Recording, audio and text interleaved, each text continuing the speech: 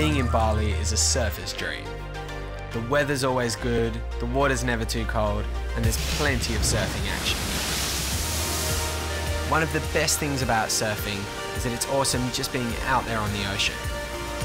It's all about letting go and just letting the waves take you. Sandy used to be a pro surfer. He's won competitions and travelled around the whole world. To him, surfing is not just an adrenaline sport, but it's a way of life, a way to be at one with nature. When you're out in the ocean, you look back and you see everything all around you, and you're reminded just how little you really are. You're just one tiny piece in this huge, incredible ecosystem.